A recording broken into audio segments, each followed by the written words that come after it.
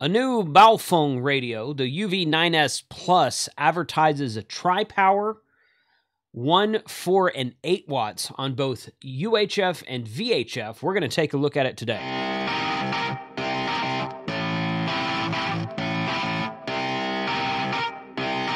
Shut up and sit down. Ham Radio 2.0 reviews, news, and how-tos of things that are new in amateur radio. Good afternoon. Welcome to the channel. My name's Jason. I'm KC5HWB. If this is your first time to join us, thank you, welcome, and I hope you will leave a comment below. So this is a UV9S Plus. This is a radio I picked up off of Amazon recently. I actually picked up a few Baofeng radios off of Amazon over the Christmas holidays, over the between Black Friday and the end of the year 2021. I did that because the last 2 or 3 videos I've put on this channel about Baofeng radios, I get a lot of you guys coming by and asking questions, a lot of views, a lot of interaction on those videos. So I'm like, well, let's just see what other models they got out there. So I'm always interested in testing the power advertised limits and power advertised performance of these Baofeng radios. This one is advertised as an 8-watt radio. So we're going to put it on the meter here in just a second. We're going to look at that. But this one looks a little bit different than what some of the previous models I've run across have looked like. One of the cool things about this is that it came with an Abri. This is an Abri brand. It says right there, Abri. It came with a mobile, or a portable, I should say, way to charge it. Pull this out of there. So this is a USB-A connector to this little proprietary plug right here, which goes into the side of the battery right here. Now, I've seen this on a couple other Baofeng models. It's not prevalent on all of them. I wish it was. I hope that we're going to start to see this a little bit more often on this brand of radio, but also on multiple brands of radios, because charging your HT while on the go and not having to have a desk charger that plugs into the wall makes it more portable. It makes it more prepper friendly, if you will. It makes it more hiking and camping friendly. You can plug this into a charging bank that like a 20 or 25,000 milliamp hour charging bank that may or may not have a solar panel on it that you use to recharge your phone when you're in the field. This is just a standard USB-A plug. It also does come with the desk charger, so you can charge it via desk charger where you're at home, just the same way you would with previous models of Baofeng radios. But this one came, in addition to the desk charger, it came with this. So I thought that was pretty cool. Let's take a look down here at the screen of the radio. And I'm going to go to the overhead shot here. I'm going to zoom down a bit. Yeah, so this is it comes with this earpiece as well. This is a concealed earpiece. It's not a concealed earpiece. It's a regular earpiece with a push-to-talk. The standard K connector, which is right there. Kind of not see that there's too much glare on the bag. K connector right here. I don't remember if I said it a minute ago, but a link to this radio will be in the description below, so you can check it out if you want to. I think this radio costs like 30 bucks, maybe 28 bucks, something like that. Again, I got it on a sale for Christmas holiday season type stuff, so it may or may not be that cheap the next time you go find it. All right, we got the overhead lights turned off. Those weren't supposed to be on anyway. They are daylight balanced, so it helps with some shots, but we don't need them today. So this is what the screen of the radio looks like. You can see it right there when it's not lit up. There's lit up right there, just fine. This right here, over here on this side, this is the port on the back of the battery there. That's where you plug in the extra charging cable. This USB-A charging cable plugs right in here. And then you can charge it from like a brick, or you can even charge it from a USB-A port in your vehicle. So that's good. The radio has the mount point for the belt clip on the radio itself. So you can take the battery off like that and mount the belt clip here. So you can have multiple batteries and not have to worry about buying multiple belt clips. I like that style myself the best.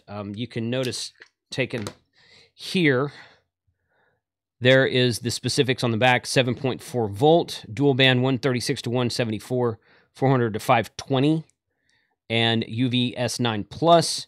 There's no FCC stamp on it, and it is full open transmit because I already tried it before I started rolling the camera. So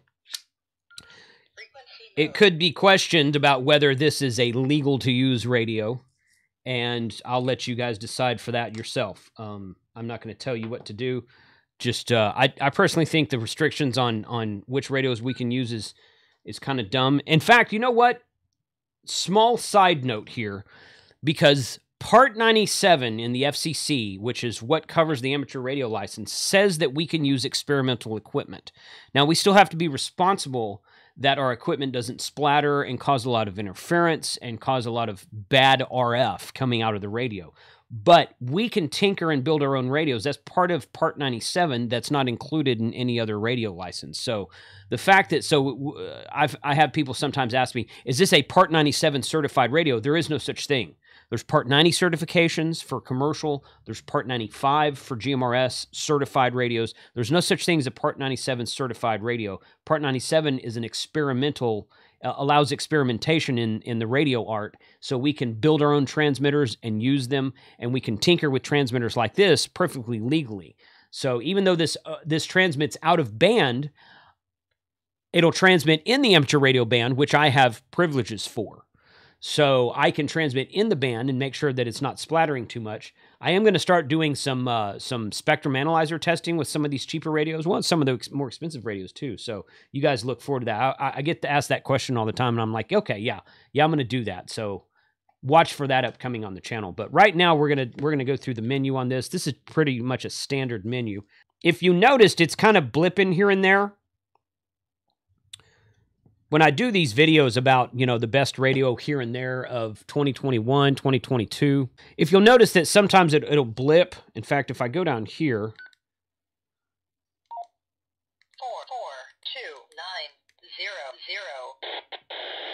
4429000. See it doing that?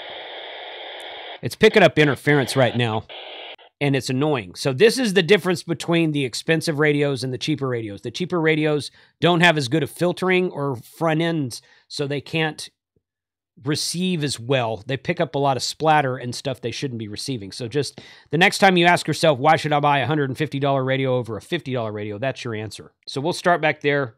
Standard menu.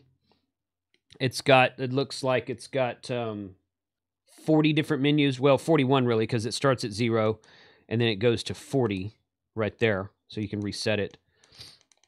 So that's dumb. Look at that. It starts at a step of 20. So let's change that. I think it'll go down to 2.5. 6.25 step. Yep, 2.5 kilohertz steps. That's what we want to see. Like that. And then we can go through the menus like that. So that's pretty standard Baofeng stuff. We've got, this is your VFO and memory button here. This switches between the top and the bottom band. Like that. The arrow on the screen will tell you if you're on the top and bottom band, okay? This switches bands for you, so you can go to 440 band there, 2 meter band there. This is your menu button, obviously. Exit out of menu. You can change frequencies or change channels. You can go to channel mode. And it does talk to you. I've got the volume turned around. Frequency mode. Channel mode. There we go. 6, 1, 2, 3, 4, 5, 6, 1. So it came pre-programmed with these 6 channels. I didn't change that at all. That's all just how it comes. It's got 2 buttons on the side over here. You can go to FM broadcast radio. It'll receive that. If you hold this down, it does this emergency tone thing. If you hit this, the monitor button on the side here, it says monitor. There it is. If you hit it once, it turns on the flashlight. You hit it a second time, it gives you a flashing flashlight. Hit it a third time, it turns it off. If you hold down monitor, it opens the squelch, so your squelch doesn't keep you from hearing what's going on the frequency. Standard 2-prong K connector there with the earpiece that it comes with. You can also add your own external microphone. I hit that by mistake. And it's kind of got a little, and the speaker's right here, so it's kind of got a little bit different feel to it than the standard UV5R with the way that it's designed on the side over here. That's your microphone right there. But, it's not a whole lot different, realistically. It's pretty much the same thing. It's got one knob on the top, which controls the volume. It's got this piece of junk antenna right here with an SMA female on the antenna and SMA male on the radio itself. I usually tell people, if you're going to go buy a UV5R or one of the cheaper Baofeng radios, throw the antenna away, the antenna that comes with it, put it in the trash, go get a real antenna. It'll improve your performance greatly. So that's the radio itself. Let's put it on the meter and see what we can see. Here's my MFJ 849 digital watt meter. Special thanks to MFJ for, I say, allowing me. You know, I bought you know what? I think I did get this one donated to me, if I remember correctly, way back when. I've had this one for a while. This is a really good watt meter right here, but it's got the LED light up here and plugged into the power supply. This is an Astron 50 amp power supply, which we're not using today because we're using the battery on the radio. So here's the radio. I'm going to put it on Frequency mode. I've got it on 146. Yeah, that's fine. So I've got it on 146.52. Sorry, 146.52 at the top, 446.5 at the bottom. And we're going to test both of these on low and high power. So we're going to start out on 2 meters first. So TXP is your menu for TXP is transmit power. So we're going to go low. Confirm. And now you see an L above the 146, and that is where we're going to transmit. So it's about 2.5 watts on 146.52, KC5HWB testing. I'm actually going into a dummy load right now, but I've got a HT sitting here in the shack so I can actually hear myself if I talk like this into the radio, KC5HWB. So 2.5 watts there. Menu. We're going to change it to Power. mid power. Cycle through the 3 powers there. Confirm. Now you've got an M above the 146. Transmit there. Almost 4 watts, 3.7 watts. Menu. Now I'm going to go back here. Power. High power there. Confirm. Exit. And it's still only doing about 4.5 watts. So not doing the advertised 8 watts on 146.52. On that there, now it's doing 5 watts. Yeah, okay. Still not the advertised 8 watts on 146.52. So we're going to switch bands. We're going to go down here to the 446 band. Menu. Power. Some reason when you first go into that menu, it says TXP wide. Okay. Menu. See, TXP wide, you see that? But then when you go into it, Power. you change it to high, mid, and low. You can't get back to wide. Strange. Okay. Fang menus, gotta love them. Okay. Confirm. There. Transmit power low on the 440 band. The arrow's at next to the 446 for the bottom band. Not quite 2 watts, just almost there. Menu. Power. Mid power, Confirm. right there. Almost 4 watts. Supposed to be like 1 watt on low and 4 watts on mid for both bands. And it's doing more than 1 on low on both bands. And right is where it should on mid on both bands. Oops, no, wrong button. Power. High power. Confirm. There we go. 446.500 right there. Only about 4 watts. So, not what is advertised, which is not the first time we've run across this. It's supposed to be an 8 watt radio. It's only performing about 4 watts.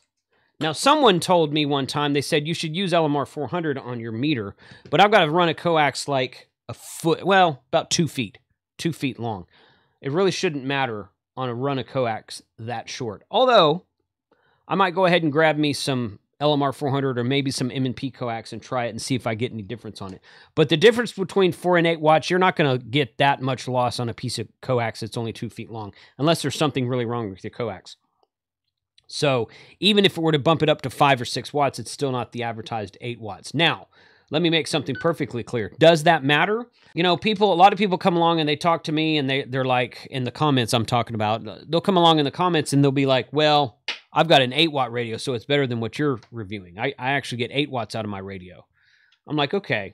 Do you know the difference between 5 and 8 watts? It's very, very, very little. I'm talking about on an S meter. Obviously, the difference is 3 watts. But you're not going to notice a huge difference between 5 and 8 watts. Now, you want to get what you pay for. So if you buy an 8 watt radio and it only does 4 or 5 watts, yeah, that's a problem. I would return it probably. You know what? I might be able to return this and buy another one, and it may be totally different reading.